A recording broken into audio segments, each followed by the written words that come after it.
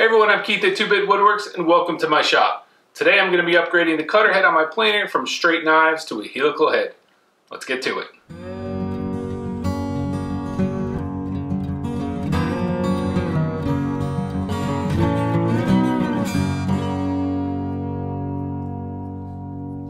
This is my DeWALT WD735 Planer and it came with a 3-knife cutter head.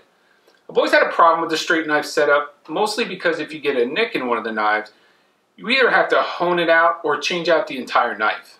The cutter head I'm upgrading to is the Lux Cut III helical head from mywoodcutters.com. I'll leave a link in the description below.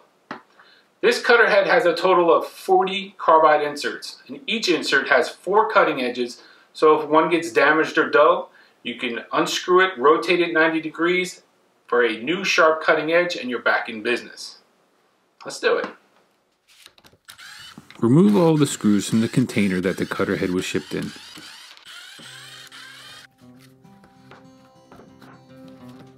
Then remove the protective cardboard and foam sheet.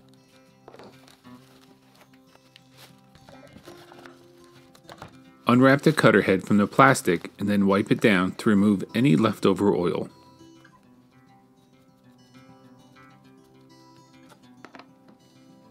Using the hex wrench supplied, remove the 4 screws and then take the top cover off.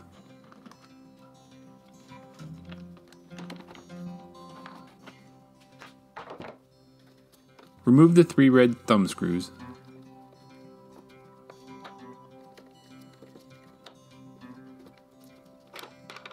Then remove the inside dust cover.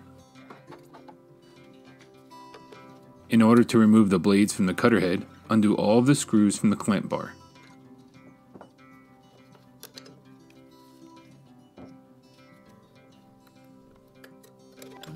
The cutter rotate lock plate can be removed after you unscrew the 2 Phillips head screws holding it in place. Be sure to catch the spring that is attached underneath the bracket. Remove the height adjustment handle.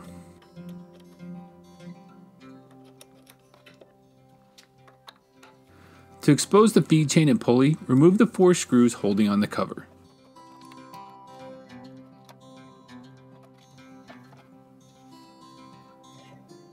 Unhook the tension spring, and then remove the screws on the end of each shaft.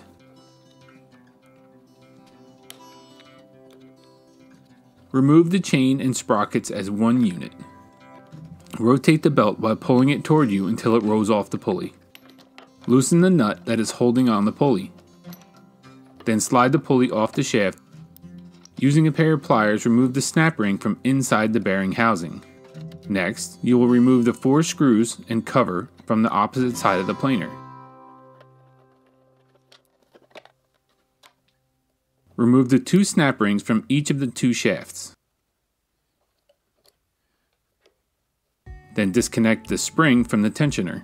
Slowly slide the chain and sprockets off as one unit. Unscrew the 3 socket head screws that hold the gearbox in place.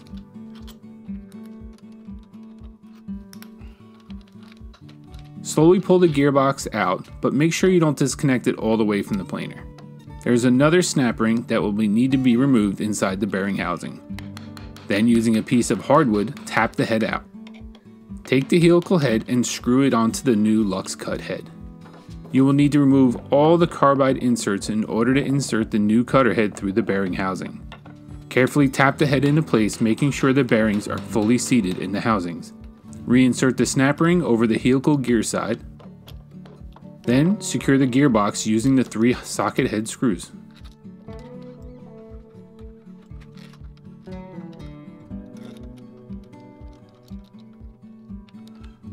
Slide the washer back onto the right shaft and reinstall the chain and sprockets.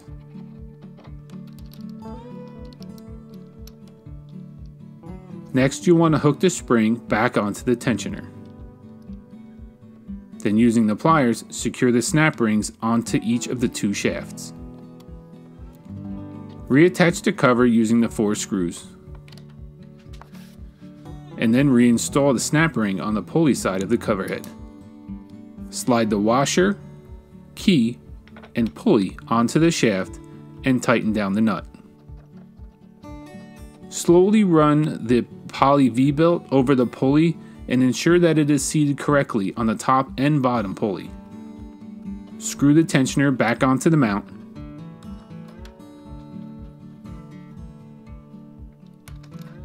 Slide the sprocket and chain assembly onto the two shafts. And secure it with the washers and hex head screws.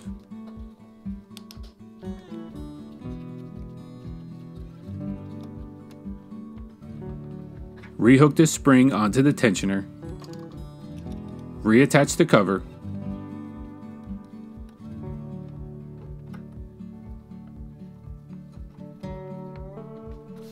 Then reinstall the height adjustment handle.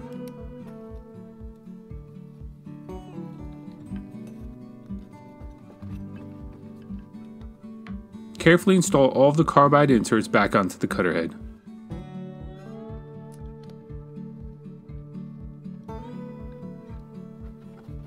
Attach the inside dust cover and tighten it down with the 3 red thumb screws.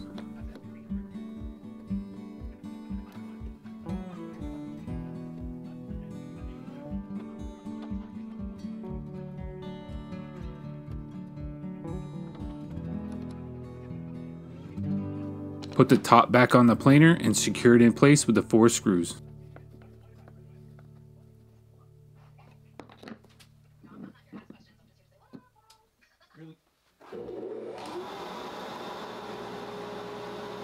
I ran a test of the planer using a piece of 8/4 sapele and it came out perfectly smooth.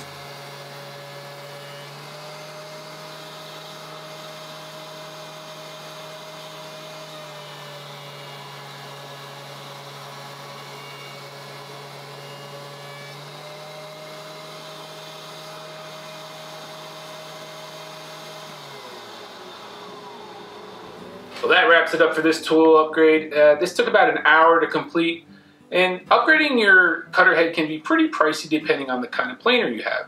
This Lux Cut III head costs almost as much as the planer, but the benefits definitely outweigh the cost of the upgrade.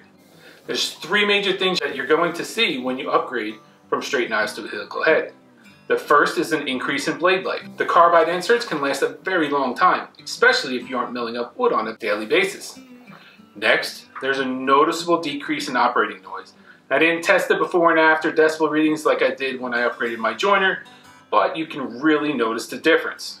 And finally, the most important benefit of upgrading to a helical head is the improved quality of cut. Now, you'll notice that the surface is so much smoother and there's barely any tear out or snipe on the boards, which cuts down on the sanding needed during finishing, and come on, who doesn't want to sand less? Guys, thanks for watching. If you want to support the channel, head on over to my website, 2bitwoodworks.com, and pick up a set of plans, or go check out my Patreon page, which is linked below. If you have any questions on this tool upgrade or comments, please leave them in the comments below. If you like this video, click that like button. And if you're not subscribed, please consider subscribing and make sure to click that bell. That way you get notified when I put out a new video. If you want to see what I'm working on in between projects, then head on over and follow me on Instagram at 2bitwoodworks. As always, thanks for stopping by. Come back soon and take care.